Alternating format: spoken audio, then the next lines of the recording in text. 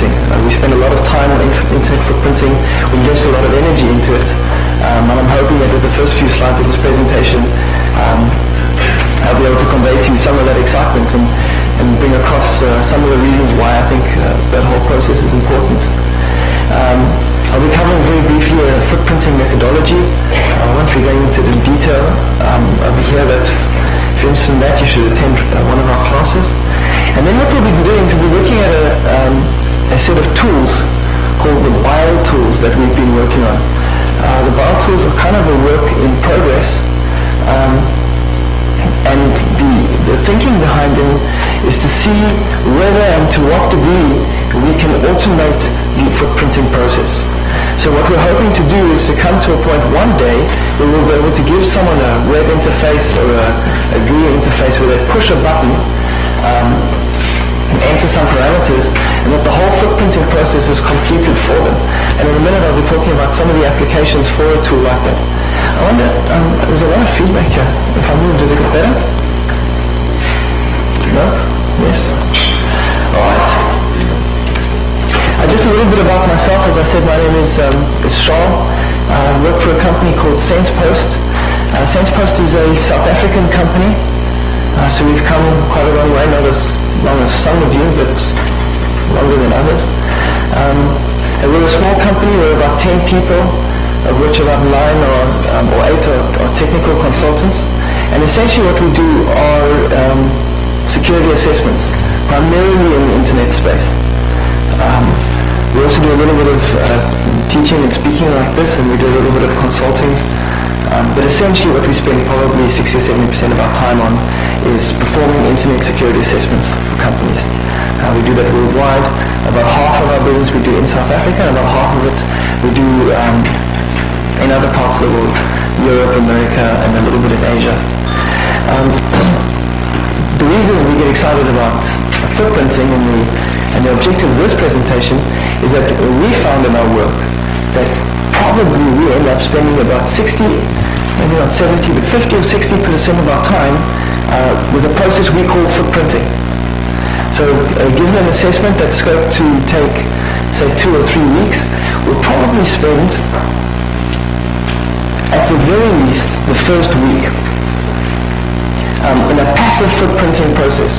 In other words, we spend about the first week just trying to understand the target that we're supposed to be attacking.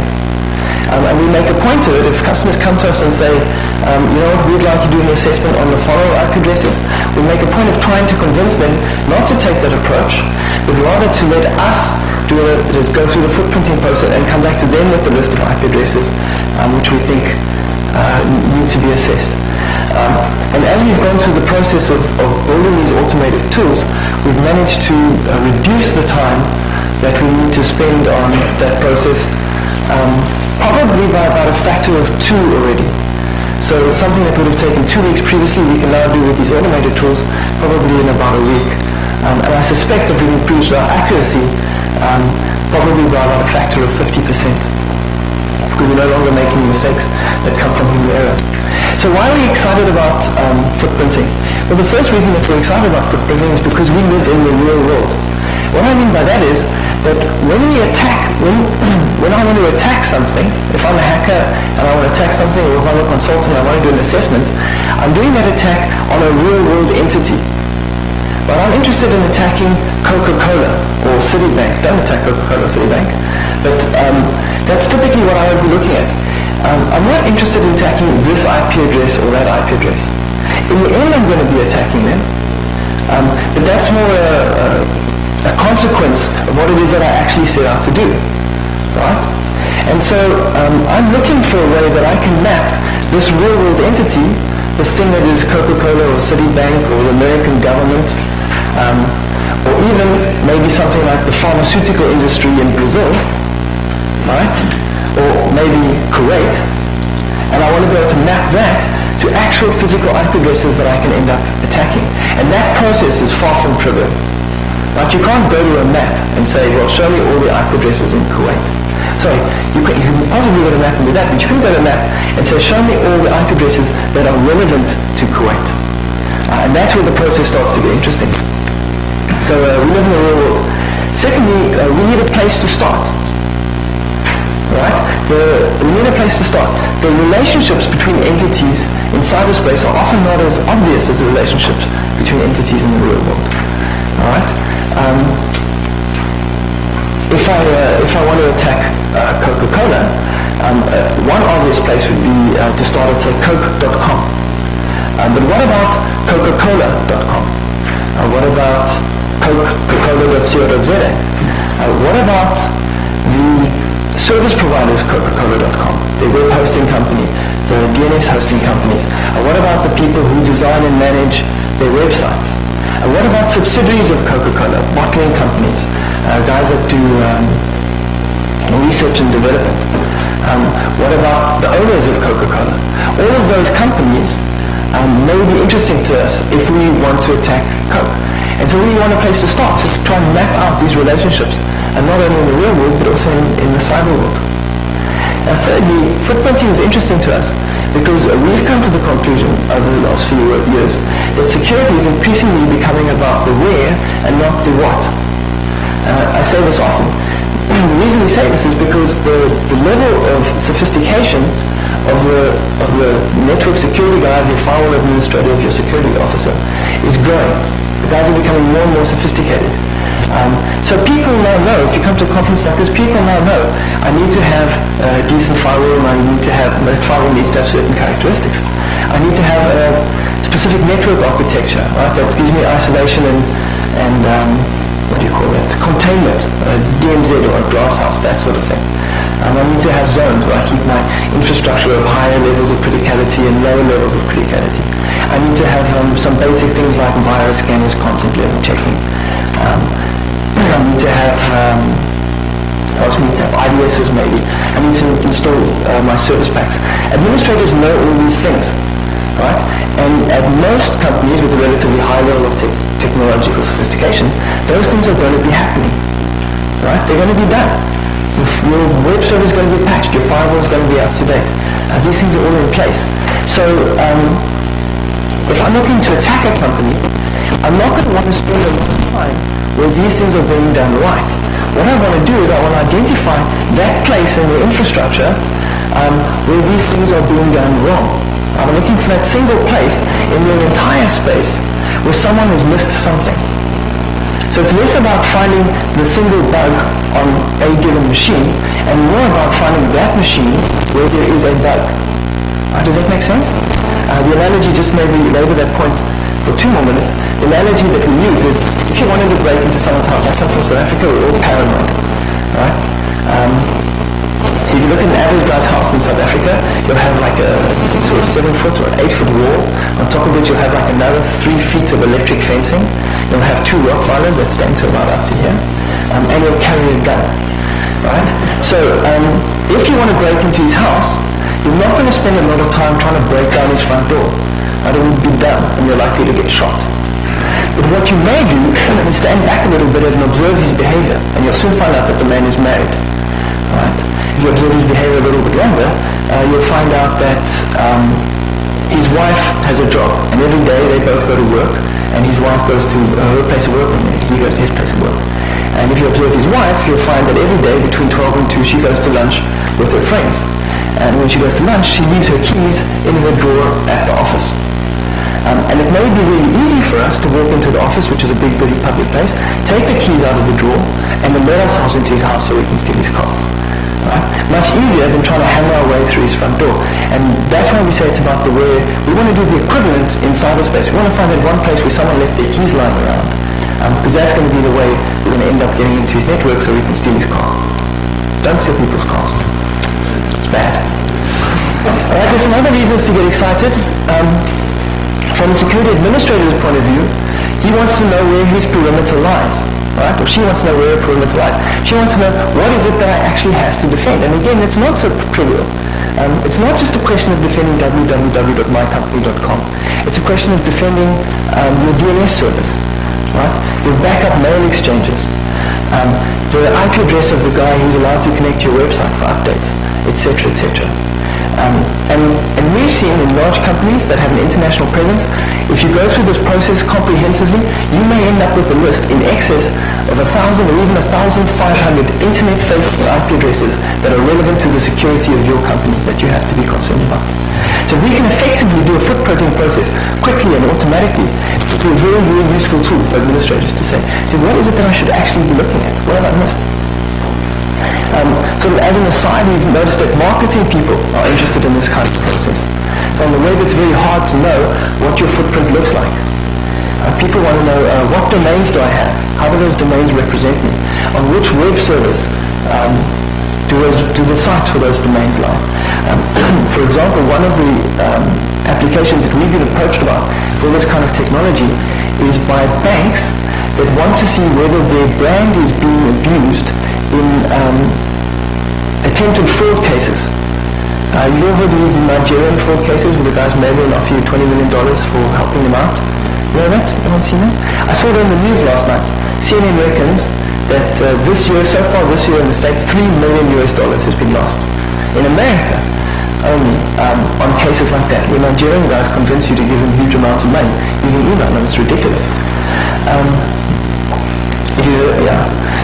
And the banks are interested, and so what these guys now do is part of their fraud, they create like lookalike websites, like lookalike brands.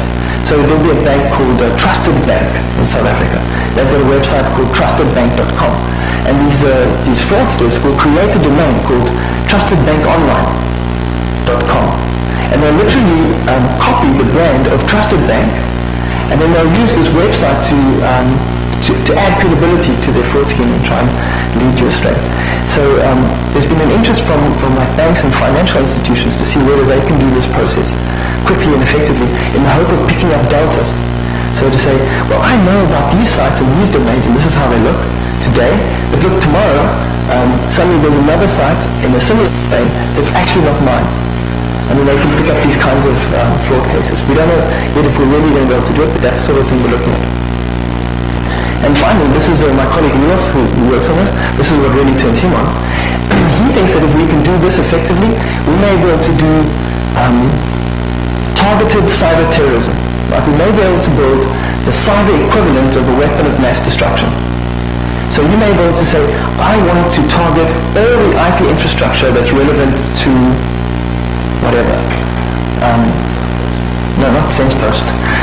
That's relevant to Israel. Right? We want to target all the IP infrastructure that's relevant to Israel. You put in Israel, you run a program, and it comes back and says, if you want to do damage to Israel, these would be the IP addresses that you need to attack. Or maybe we could do it a little bit more fine-grained and say, we want to do damage to the oil industry in West Africa and Nigeria. We want to do damage to the oil industry. We could go out and find out all the IP addresses that are relevant and used by oil companies in Nigeria. Or we can do it for a specific company and say, show us all the IP addresses that are relevant to SensePost. And if you think about, for example, I don't know if any of you saw our talk that we did on Trojan technology last year, Black Hat? No? We did a talk on a Trojan that we developed called Satiri. That's essentially remote controllable and invisible, no matter where it lies on the network. So even in a hostile environment, for example, you get the Trojan loaded on someone's PC, and it's sitting on a non-rooted network, and they've got personal firewalls, they've got IDS, they've got authenticated proxies, they've got all of that stuff. We can still communicate with and control our Trojan. No matter how hard you try to protect your private network, once we've got our Trojan on your machine essentially belongs to us. So interactively we can make it do things and send output out. So if, for example, if I could use a process like this to extract email addresses, I could say, derive from me all the email addresses that are relevant to the pharmaceutical industry in Germany, comes back with a whole lot of email addresses. I deliver my Trojan to those email addresses, and now I can start to really effectively attack a specific segment of a specific industry in a specific country. Again, I think we're still quite far from there, but that's one of the things we're thinking about. Right, so let's look at the whole footprinting process, just at a high level. I'm going to sort of use a military analogy. We break the footprinting process up into these 4 phases. We start off with what we call intelligence. Intelligence, the objective of intelligence is to derive DNS domains. check my time here. I'm sorry, what time do I have to end?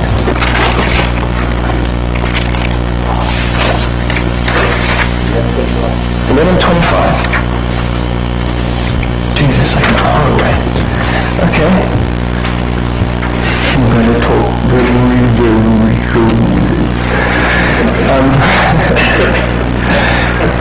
Right, so we break it up into the footprinting process of these 4 phases. Intelligence is about getting DNS domains. Right? We want to get a whole list of DNS domains that are relevant to the company that we're targeting. And not only DNS domains necessarily that are directly relevant, like brands where they have their own websites, but also DNS domains that maybe have slightly more obscure relationships with them, like subsidiaries, like holding companies, like business partners, like service providers, etc. We want to have as extensive as possible list of domains that could possibly be relevant to the guys that we're attacking. What we then do is we say, let's take these domains and map them to a list of IP addresses. And the primary mechanism for doing that is obvious, it's DNS. Once we've got a domain, we can do a zillion different kinds of DNS queries, and every one of those DNS queries is going to pop up an IP address. And that IP address is a potential target, something that we could eventually possibly hit. My phone is vibrating. Alright. What we do there, I explained it to the guys in our class yesterday, is doing that process, in a process of mapping the DNS domains to the IP addresses. We make the assumption that if a particular organization is using an IP address in a single IP address in one space, it's very likely that they're also using additional IP addresses in that same space, some of which may not have DNS names. Right? Makes sense? So if www.sensepost.com maps to 10.10.10.5, even if we have no other DNS names that map to the 10.10.10 range, we're going to make the assumption that there may be other addresses in that range that are also being used by that company, but just don't have names, right? So at this point, we don't actually speak about specific IP addresses, we speak about spaces, typically a class C. Then we go into the verification phase, and the objective of the verification phase is to avoid collateral damage, as the American military so nicely puts it. Now, we don't want to break stuff that doesn't belong to the guys that we're attacking. Right, so what we want to do is we want to accurately identify the boundaries of their network. Right, we started off in the previous phase talking about, say, class Cs. And we want to know, are we actually dealing with a class C? Are we dealing with just a single machine that's hosted within a class C? Are we dealing with, say, an IP subnet of 32 IPs or 16 IPs that happens to be located within a class C? Or are we dealing just with a machine that's co-hosted on another machine? And so as accurately as possible, we want to identify those boundaries. And once we've identified the boundaries, we want to see, well, within those spaces that we've now identified, how many of those machines are actually active? How many of the machines are actually being used? How many of them can we get some response out of on the internet? Because we don't want to waste our bullets. Those are the machines that we're going to end up attacking. And so by the end of this process, provided that we do it with a little bit of discipline, we can have a list of IP addresses that we know to be active and which we can then use as targets to attack. And then, of course, we go start doing all the other wonderful stuff that you'll hear about at this seminar. I'm just going to depict that again in a graphical form. So you'll see up on the left there, we start off with a list of all the domains that we want to attack. We use a whole lot of forward and DNS queries and other DNS tricks to get a list of IP number DNS name mappings, right? Name to IP and IP to name. For every IP address we have there in the right-hand corner, we then expand that to a block of 254 IPs. And then we go through a process of trying to, as accurately as possible, identify the real borders of that space. So do they really start at 1 and end at 254, or do they maybe start at 7 and end at 15? Alright, so that's the process that we apply. This process is really very, very effective, provided that we can do everything right. Now, those two parts we can do extremely effectively. We've automated those processes, and really it works like a bomb. Single call, put in the domains on the one side, all the IP addresses will pop out, and all the subnets. Where we're not getting it right to date is in those two places. Right? We're not getting it right to effectively extract all the DNS domains that are relevant to a particular organization, and we're still struggling a lot to automatically identify the boundaries of their spaces.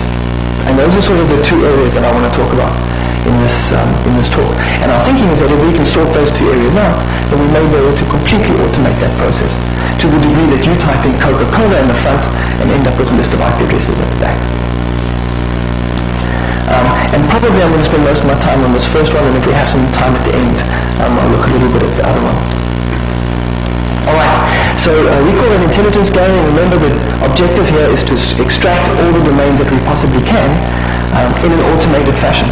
And the methodology that we've developed looks like one of those little slinky snakes. You know, it goes like in and out and in and out and in and out. And the first time we go in and out a lot. We repeat it. The next time we go in and out, we go in and out a little less, until eventually the whole thing loses momentum and settles down.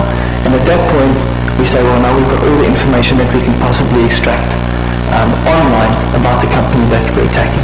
So we start off with a single domain or a list of domains that we know for sure are related to the company that we want to attack. Okay, that's relatively easy to do. You can guess it. So like for Coke, you go www.coke.com. See, okay, you've got their website. You may have someone's email address. You may have to shop around a little bit to find out what the core domains are that relate to the site that you're attacking.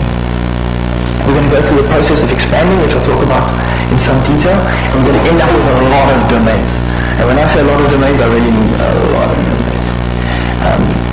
And then we're going to go through the process of reducing those domains to the domains that are really closely linked to the site in question. So it's an expand, reduce, that's how it carries on.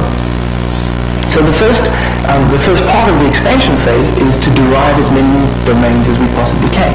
And here's the thinking that we apply. The first thinking is that the internet is full of what we call extended families.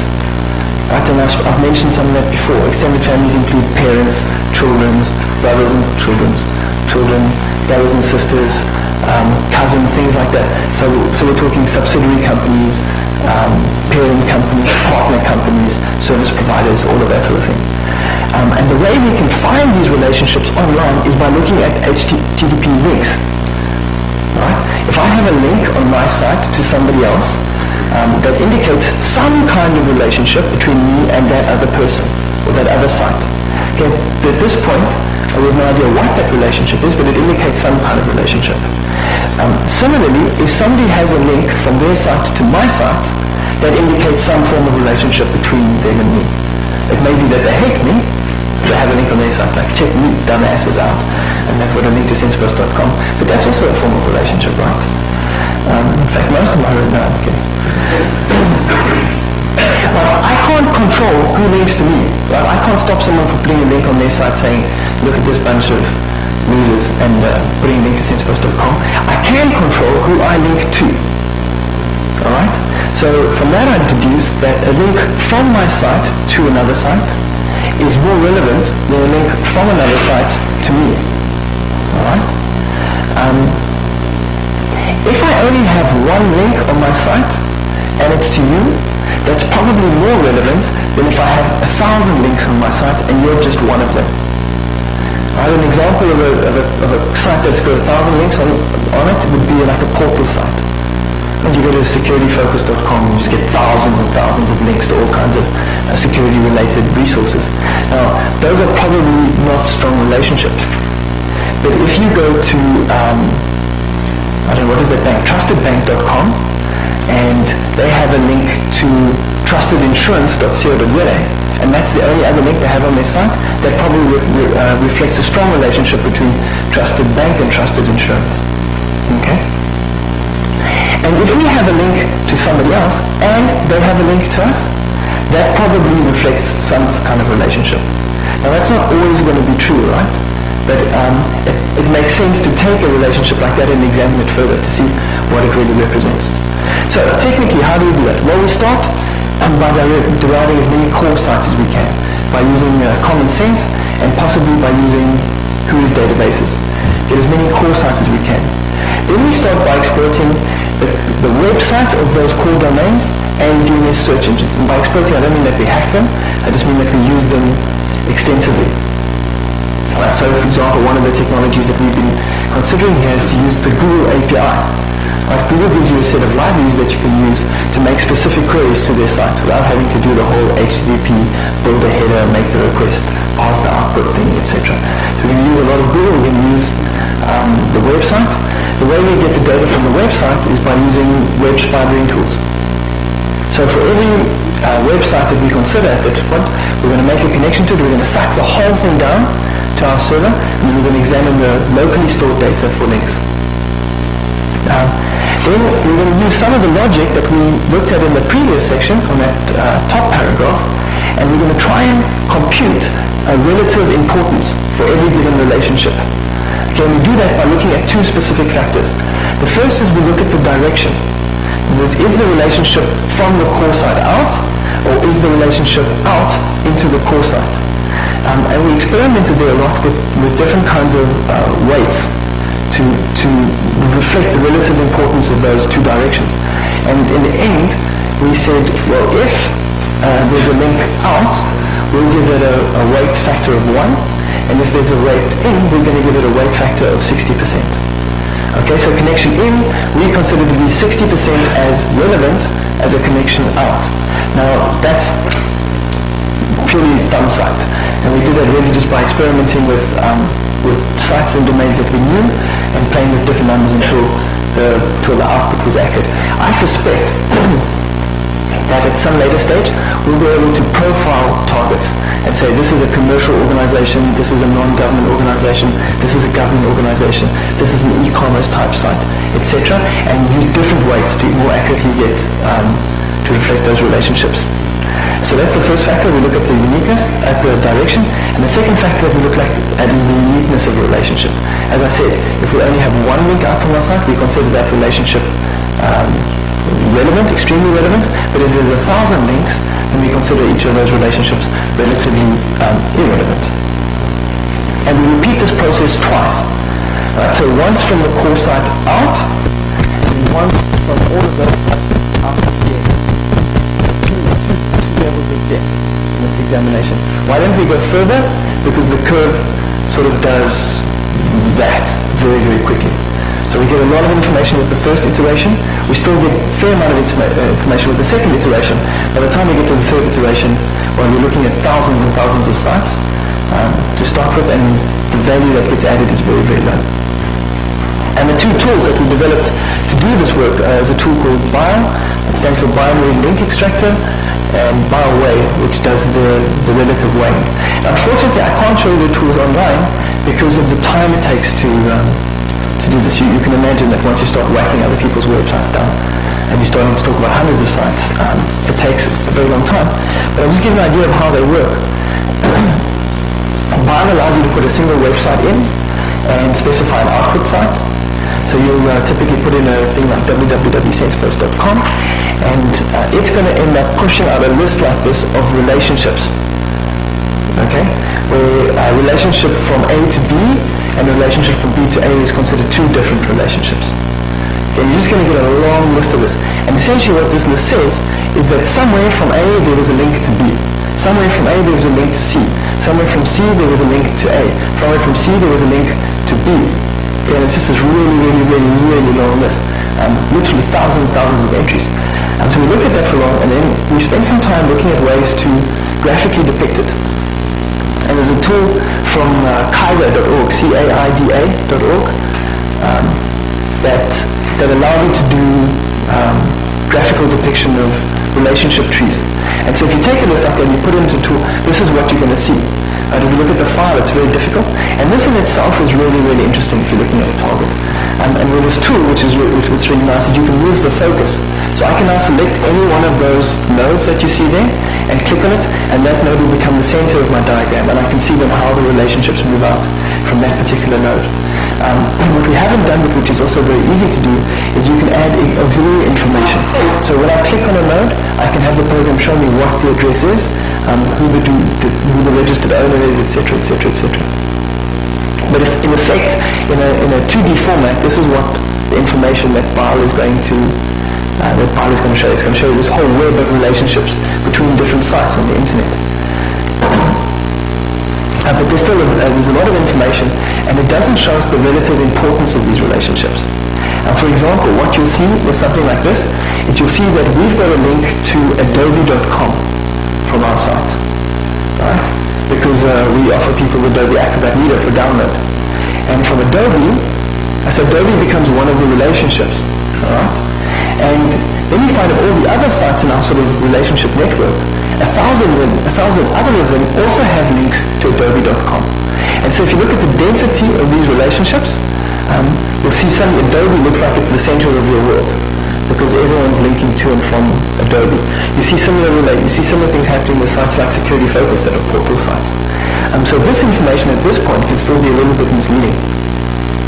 And that's why we introduced the whole by way concept. So by way, like we said, is to try and use those two weight factors, the direction and the uniqueness, to determine the relative importance of any other domain to your original domain.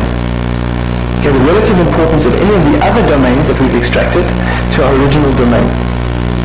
So essentially what we do is we push in the name of the original domain, like www.sensepost.com. We push in the output that we got from the previous phase, which is that whole long list of relationships. And we push in the weight factor, like in our case 60%, and we let the whole thing run. And what it's going to do is it's going to push out a list that looks something like, no, I don't have it here. It's going to push out a list that looks something like what you see at the bottom there, where the site that according to our weight factor got the highest relevance is going to end up at the top of your list, and so they go down. You still have the same number of sites, but now essentially they're sorted. Alright, I want to spend some time just talking about how we do that sorting process, because I think it's quite interesting. Again, I think the algorithm that we apply here is not perfect. I think it's probably still far from perfect, but it's been a relatively good start. It seems to be doing the trick. We start off by assigning our core site in the middle there a seed value, some number. It doesn't really matter what the number is. We found that the number 300 computes very nicely over 2 iterations, but it doesn't really matter. You could assign it anything. And in this scenario, we've got 3 links, 3 other sites involved, right? The red arrows indicate links out to other sites, and the black arrows indicate our links in. So we've got on our website, essentially we've got 2 links, one going to A and one going to B. B also has a link into us, and C has a link into us, even though we don't have a link to C. That's the sort of typical scenario, but it's usually much more complex. Let's take one of the simpler calculations. Let's take A. We take the seed value, 300, right? And we divide it by 2 or multiply it by half, because that link out is only one of 2 links that are out from our site. Okay, so that's the uniqueness factor. We times it by a half, and we times it by a direction factor of 1, because the link is out from us to that site, which gives site A a relative importance value of 150. Site C will work similarly. Again, we times it by a uniqueness factor of a half, because there's 2 links in from other sites to us. But this time we multiply it by a direction factor of 60%, because the link is not out from us, but it's in to us, and so it's less important. And B ends up being a combination of that. Right? The link to B is one of 2 links out, times by a direction factor of 1, and the link in from B is one of 2 links in, times by a direction factor of 60%, and that makes gives B the relative importance of 240. And there you can see then how it works out. So we would, in this simple set of relationships, we will consider B the most relative site, with a relative weight of 240, A the next most important site, with a relative weight of 150, and C the least relevant of those, with a factor of only 90. And so the process then repeats itself when we go out into an additional level, and again those factors get calculated, and what you end up with is a list that looks something like this. So this is the raw data from running the site on Black Hat. Black Hat is a bit of a bad example because they're essentially a portal site, right? They're not a corporation, they're a portal site. But it does read like a little bit of a who's who of of white hat hate, which I thought was quite interesting. There you see since post pops up right at the bottom. Now bear in mind that if you went through this process as a completely blind person, and you didn't know what Black Hat did before, then this is a relatively good list, relatively good indication of who's who in the security industry. You see there's DEFCON right up at the top, one under security focus. Okay, and this example gives us a very good indication of how much space. Maybe I should just give you an idea of how much of these domains we're looking at. If we take an average bank in, let me just think about this now. If we take this process and we run SensePost through it, we're going to end up with a list of about 15,000 domains. Right? 15,000 domains that are linked to us over only 2 iterations of a relationship. If we take an average bank in South Africa, we're going to end up with about 150,000 domains. Now, we're going to end up with about 75,000 domains. Right? An average bank size is going to give you about 75,000 domains, and if you take a big American government agency, for example, you're going to end up with something in the region of 300,000 domains. Okay, so the relationships on the internet are extremely robust, and what we now need is we now need a way to take all of those relationships and reduce them to a list that's much more accurate. And so we go through our first reduction process. There are obviously too many domains, and we need to bring them down to a finite list, right? And the thinking that we apply there is well, there's really 3 things. It's not well reflected on that side. We're going to look at who is information. We're going to say who is the registered owner of this domain, and does it appear to be the same as the registered owner of the original domain? Secondly, we're going to look at the website. We're going to say, well, which website address, IP address, is used by the website for this domain, and is it perhaps the same as the website that's used for the original domain? And thirdly, we're going to look at mail exchange of records. We're going to say, well, is the mail for this domain perhaps going to the same place as the mail for the original domain? And any one of those 3 things is going to indicate to us that there's a stronger relationship between those domains than just what we saw using links. So there's 3 tools that we designed for this. The first is called VetIP. Essentially what you do is you push in those list of DNS names, those websites that we pulled out in the previous phase. You give a file of sites that you know to truly belong to the site that you're considering. So for example, you would have in SensePost case, you put in sensepost.com, sensepost.co.za, hackrack.com, hackrack.co.za. That's about all. You put in those 4 sites because you know those are SensePost's sites. You spec an IP file and you give it a sort of a flexibility rating, which indicates how closely to the original site you expect your new sites to be. So for example, let's say we do a host lookup for www.sensepost.com and we find it sits at 10.10.10.1. Then we have a new domain called hackingbynumbers.com, www.hackingbynumbers.com, which we think may have a relationship. We do a lookup for www.hackingbynumbers.com and we find that it sits on 10.10.10.14. Right? It's not exactly the same IP address as the web server for SensePost, but it's within, say, 16. So we can add that factor into this. So we don't just need exact maps, we're just also looking for proximity maps. We run it out there, and essentially what it's going to do is it's going to extract in a list, it's going to push out a list of sites that share the same web server IP address, okay, or whose web server IPs are close to your web server IPs. The big danger here, or the big thing where this goes wrong, is when sites are virtually hosted. If you start looking at, say, 15,000 domains, it's very, very likely that 2 of them, or 3 of them, or more of them have their sites hosted on the same virtually hosted machine. Okay, so we register our domain with securityfocus.com and we host our site there. You also register your domain with securityfocus.com, you register your site there. And if I've got a link to you on my site, then this vetting tool is going to say that you and I have a relationship because we've got links to each other and because we've got the same web server. And that's obviously not necessarily true. But it's interesting nonetheless. Okay, so we look at web servers. Similarly, we look at mail. And this is probably the most valuable of these kinds of techniques. We say, well, if the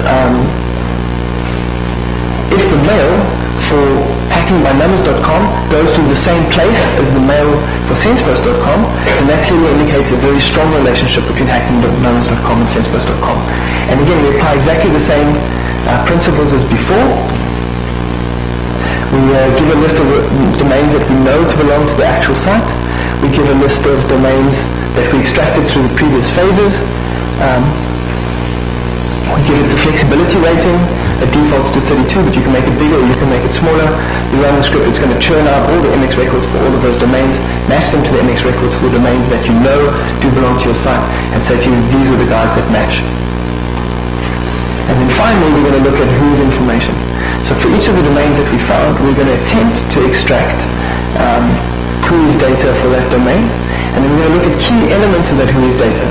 So not just necessarily who the actual registered owner of the domain is, but also things like what's the email address of the technical contact, what are the last 4 digits of the fax number that's given for administrative contact, etc. Because very often we find domains are registered in one case to ABC Co, and the next case to ABC Inc, and the next case to Amalgamated Brewing Company. And so if you looked at it with the eye, you'd see that there's a relationship, but it's very hard for an automated process to pick that relationship up. And the big tool that we use there is the Geek Tools proxy by Rob Ballard, which you get at geektools.com, which is really, really powerful. Whois is really, really challenging from that point of view for a number of reasons. The first reason Whois is challenging is because there's no definitive resource for Whois information. It's not one place that you can go on the internet and say, who is XYZ. And not only are there different Whois registrars for different top-level domains, co.uk, co.za, etc. But even for single top-level domains like .com, there are now multiple registrars. Okay, so certain companies are going to register their .com with register.com. Other companies are going to register their .com with VeriSign, etc. So it's very hard for us to determine where to get the registration information from. And the other thing that's really hard for us to determine is what the format of that registration information is. Whois always puts its data out in a flat file format, right? It pushes like a file out that they say that's human readable. And because it's human readable, it's almost impossible for an automated process to automatically parse it and pull out the relevant information. So it's challenging. And the third reason why it's challenging is because these guys protect their resources. You go to a place like www.whois.net, which also offers you a Whois proxy that you can do this sort of thing with, and you start making multiple queries, right? Whois X, Whois Y, Whois Z, and carry on.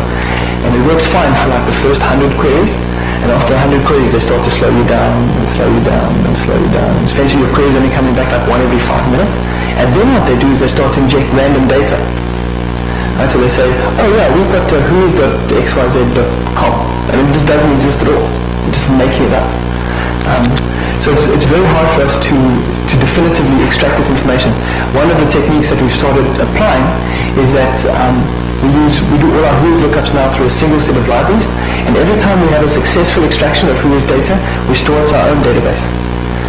In the hope that in the future we won't have to send these queries out to the net anymore. We'll be able to resolve them locally first. Alrighty. Okay, so now we've taken that whole big list of domains. We literally said 1,000, there are many thousands, and we reduced them using Whois vetting, mail exchange record vetting, and web server IP address vetting to a finite list which is much, much smaller. Right, so we started wide, we've squashed it in, and we're going to do one more expansion. And that expansion we do using two assumptions. The first assumption is that if the company that we're looking at is called, has a site called Coke.com, right? They may also have a site called CokeOnline.com, CokeIsGood.com, the Coca-Cola Tour.com, Coca-ColaMTV.com, whatever. So there may be various permutations of that keyword that we discovered in previous domains that we want to look at. And the tool we use for that is Whois expansion. So we're going to try and do Whois brute force lookups. And some of the Whois servers are going to allow us to do that automatically. Right? You go to VeriSign's Whois server and you say Whois star sends star, and you'll get a list of all the registered domains that contain the keyword star. Star. That contain the keyword sends. Alright? With two restrictions. The first is that rate limiting that I told you about. And The second is that you obviously have to find the relevant GUI server for that domain. Okay, so it doesn't help just going to one GUI server, you have to go to VeriSign, you have to go to register.com, etc., etc., etc. Some of them don't allow expansion at all, in which case we're just stuck. There's nothing we can do. The other thing that they do is they do this whole rate limiting thing, and oftentimes what they do is they limit the amount of output that you can get at any given query. So we'll do a GUIs lookup for star send star, and it will say, yes, there's 2,600 records, here are 50. And that's the only 50 you're ever going to get. And so with these brute forcing mechanisms, what we have to do is we have to build iterative loops. So instead of just searching for sense, we end up searching for sense A and seeing if we get less than 50 replies. If we still get more than 50, we look for sense AA. If we still get more than 50, we look for sense AAA. Right, until we only get 50 replies. And then we say, okay, well, let's see what's for sense AAB, what's for sense AAC. And when we've got all of those, we go to what's for sense AB, sense ABA, and so we carry on. It takes hours and hours and hours and hours. But eventually, if we're patient enough, we'll be able to extract all the domains that appear to be an expansion of the original key term that we found.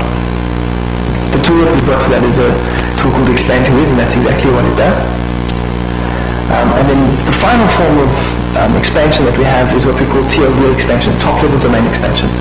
And the thinking behind that is that if I've got a domain registered like www.sensepost.com, it's very likely that I may have a domain like www.sensepost.co.uk or www.sensepost.ie or something like that.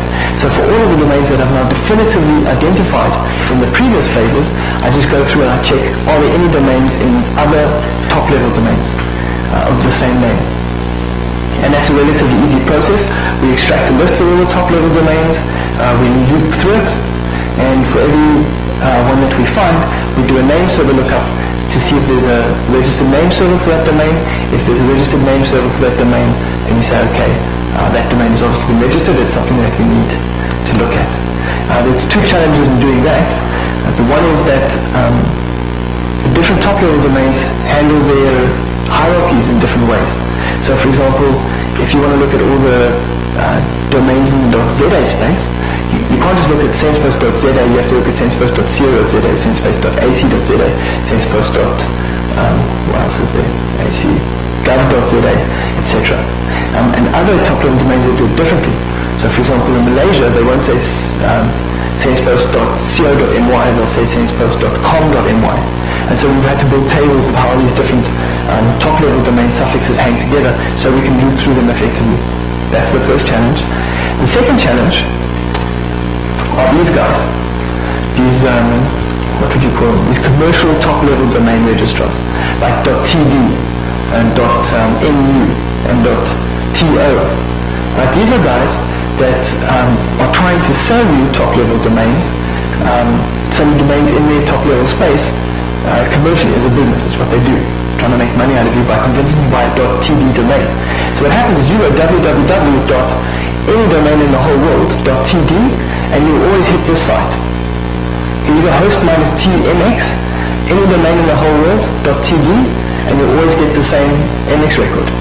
Alright? So it's impossible, or it's very difficult for us to automatically determine whether sensepost.td really is a domain that's being used, or whether it's one of these domains. And so what we've done is we've built a thing that we call, I forget its name, that we call it VetTLD. And what VetTLD does is it attempts to build a database of known template sites.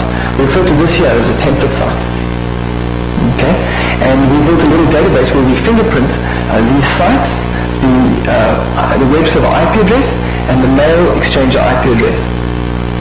And we say we keep it in a database, and so every time we find something, like sensepost.td, we compare it to fingerprints that we've kept in the databases, in the database of sites that we know to be templates. And if we know it to be a template, then we can throw it away. And that's where we end up discarding all of this junk. The problem with that is, of course, that it takes very, very long. So we don't build the templates in real time. What we do is we run a process about once a week. We build a database of templates, and then we use that single template for a couple of weeks. Alrighty, so these are some of those that look like that: ac.cc, com.ki, tk, com.tk, vu, h, co.is, etc., etc., etc. Kidoki. Alright, and so by the end of that process, we're going to end up with all the DNS domains that we can possibly find on the internet that have a relationship with the target that we originally set out for. And now we can actually start the fingerprinting process and start going through the DNS lookups, etc., in the hope of actually getting our IP addresses. And maybe just talk about that very quickly. We've got about 5 minutes. Getting the IP addresses once we've got the domains is relatively simple. We try DNS zone transfers. We look at DNS forward lookups, DNS forward brute forcing at least. Essentially what that means is we just look for common names in a given DNS domain space. So we say, is there www.domain? Is there a mail.domain? Is there a pop3.domain? Is there a server1.domain? And wherever we find a name like that, we record the IP address. And we look at the index records, we look at the NS records, etc., etc. When we get entries that match, alright, so whenever I get an IP address that matches a specific name, what I then do is I take that IP address, I expand it to a class C block, and I then do a reverse walk through that class C block. Essentially what the reverse walk means is that I do a DNS lookup of the first IP address in that block and see if it's got a name. I then do a DNS lookup of the second IP address in that block, see if it's got a name. Every one of those names, I still replace the name again, and I start the process from scratch. Then I go about trying to identify the boundaries of those networks. The one tool I can use for that is Whois. As you know, there's 3 Whois registrars. There's Write, there's Aaron, and there's Apnic. Right? Aaron, which handles DNS, not DNS, but IP name registrations in the States, is relatively inaccurate, doesn't give you a lot of information. But Apnic and Write will tell you almost exactly where IP blocks start and where they stop. We use routing entries by looking at the core routers on the internet. There's sites like digex.net that allow you to do that graphically, so you know exactly this is the block that's being routed. We do DNS reverse walks. So what we can do there is we can say, well, let's do a reverse lookup through an entire space and see where the names are grouped. If the names are all grouped in the front, we say that front part of the block is what belongs to the target. If the names are all spread out, then we can say the entire block belongs to the target. And finally, we'll be looking at a trace route technique that we call TTL prediction. And you know how trace route normally works, right? You send out a UDP packet, and the first with a certain time to live, I'd say time to live of 1. The first routing that it gets decrements the time to live, has a time to live of 0, and it sends you an ICMP packet saying TTL expired. Right? Then you send out a second UDP packet with a TTL of 2. Right? It goes past the first router, hits the second router, at that point the TTL is expired, and the second router sends you an ICMP packet saying TTL is expired. And that's how your trace route client can then map out from the first IP address, the first hop, all the way down to the eventual target.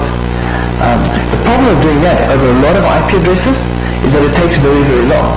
If there's 16 hops between me and the subnet that I want to trace route to, then I'm going to end up with having to spend 16 times however many hops there are, packets, and wait for 16 times however many hops there are replies. So the technique that we've been playing with is that we say, well, let's do one trace route to the target network, right? And let's calculate what the TTL is. Say it's, how many hops there are, say there's 16. Then what we do is we set our TTL to 2 past the number of hops, and we send out a packet. And if it's different, if the response that we get, the ICMP TTL expired, is different to the first one, then we know we've got a different route. If it's the same, we come back again, and then we come back again. So instead of having to trace out, where it can maybe take 16 packets, we trace back, we only have to send out 2 packets. And we can do that much, much faster now. And so it's possible for us to take, say, an entire class C and do a trace route to every single IP address and see where the routing entries differ. Right? And where those routing entries differ between one IP and a different IP, that obviously designates subnetting of that space. And so we can start to delineate the boundaries. And we can now do that with these tools, we can now do it very accurately. Alright, some of the things we're doing, we're trying to write these processes so they're multi-threaded. Obviously a lot of these things take a lot of time. So if I have to kick off, say, 256 trace routes or 254 DNS lookups, it takes a very long time. If I can send out 254 at the same time, I'm using multi-threading technologies, obviously I can make it a lot quicker. And similarly, we can do some of these things asynchronous. So instead of sending out a DNS request and waiting for the response, sending out another DNS request and waiting for the response, I can have one process sending out 254 DNS requests all at the same time, and I can have another process slowly collecting the responses as they come back. I can even put those processes on different machines to optimize my hardware.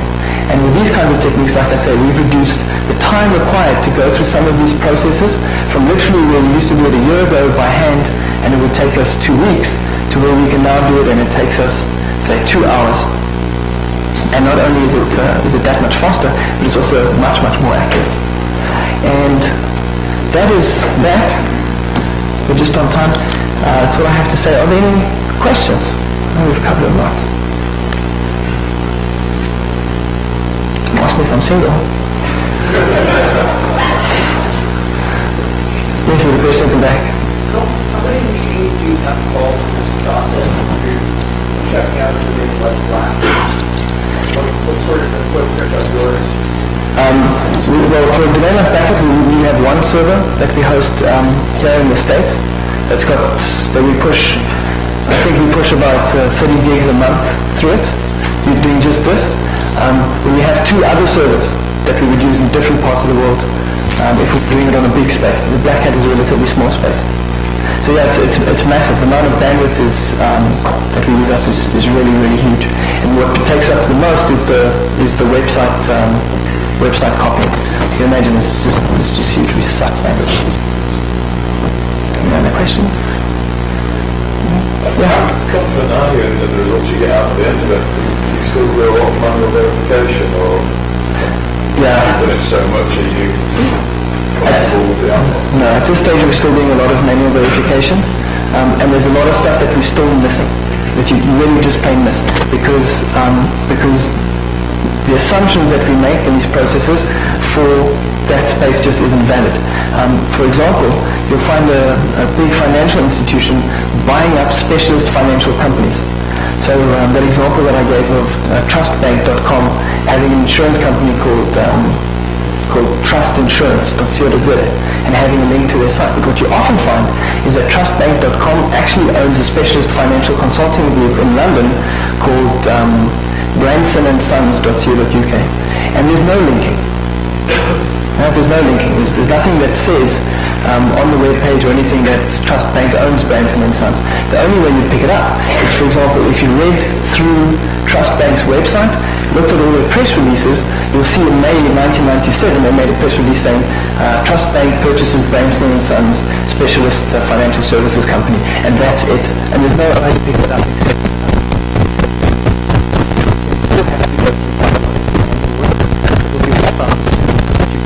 the manual work first, do that sort of old school intelligence gathering that you need to do, extract a list of core domains, and if your list of core domains is comprehensive enough, then this process is really good for picking up the non-obvious relationships, the stuff that you wouldn't pick up with the eye.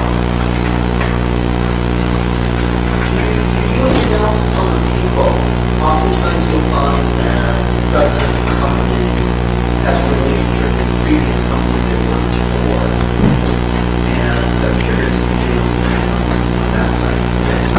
Yeah, again, we do that manually. So that would be part of the initial process of building that core list of sites that we would put in. So I probably spend, I guess in a big space, I probably spend 2 days just surfing, finding out who the guys are, reading their financial statements, reading their press releases. I really like to read press releases. And the other thing we do in the space where we operate, it's not easy to do that globally, but like if you're working in South Africa or you're working in a specific city, is I speak to people. So I'll phone guys that I know that know the industry, and then they'll say to me, what is the relationship between Sunlum and Old Mutual? And they'll say, oh yeah, Sunlum and Old Mutual both used to outsource their IT infrastructure to Unisys. And so if you see that the guys are using the same IP addresses, that's because all their stuff previously used to be owned by Unisys, but now they're managing it separately, and so you can start to understand those more complex relationships. I don't know if we'll ever get to the point where we can do that automatically. It's going to be very tricky. Any questions? Charl, Yeah. you find that you go in companies, mycompany.com, for example, do you find that they are not aware that they actually have strong links to mycompany.co.uk or mycompany.com? products? Are they as blind as you are as going in as a consultant? The question is, the companies, don't they know this up front? In other words, if I tell them they've got strong links with mycompany.xyz, do they not know that already? And the answer is yeah, you'd be surprised how little guys know. You'd be amazed. I've almost never, because what we do is we go through an assessment. When we finish this process, we take that list of domains, subnets and IP addresses to the customer. We say, this is what we think the footprint is, this is what we want to attack, is that okay? And I've almost never been in a scenario where a guy says to me, yeah, it's not bad, but you actually missed this. I've almost always been where the guy says, no, that's not ours. And I go, yes it is. No, that's not ours. Yes it is. And it's easy to, when you look at the numbers, it's easy to see why. You take a big pharmaceutical, for example. Big pharmaceutical has their own brand. They have all the different derivations of the brand. They have all their company brand, all their country brands. Right, so their .co.uk's and their .ies and their .de's and things like that. And then they've got all their product brands also. So for every product that these guys bring up, for every different kind of medicine, every little tablet, somebody goes off and registers a domain and builds a website. The security officer doesn't know that. He doesn't know that the AIDS research department of the pharmaceutical have got a program where they do XYZ surveys and they've registered a site for it. So yeah, most of the time we're able to find things out that the guys didn't know themselves. In terms of expanding on using Google APIs, so you can run through Google groups, say for example for X posting IDs, and then work out the non-obvious relationship between tech users, where they come from, where they're going to, where they're posting from, and say internal structures maybe. The question was whether we're planning to use the Google APIs. It's an application programming interface that Google has made available, freely available, and to maybe look at the Google groups to see where you guys are posting from and stuff. It's a very interesting idea. Yeah, we are planning to look at it. In fact, we're looking at it already. What we've decided at this point, though, is not to use the APIs because they don't appear to be working that well yet. But we can do most of that mainly by crafting our own HTTP calls to the web service. We're keeping a close eye on the Google APIs. Another thing that worries us a little about the Google APIs is we're not sure where they're going to go commercially. So it may be that we build a whole set of tools around the APIs and then find that next year we have to pay $1 million for them if you want to carry on using them. So we're a little bit nervous about doing it that way. Anything else? Hi, Mary. All right, it's 25 past. Thank you very much for your time. We value you being here. Enjoy the rest of the conference.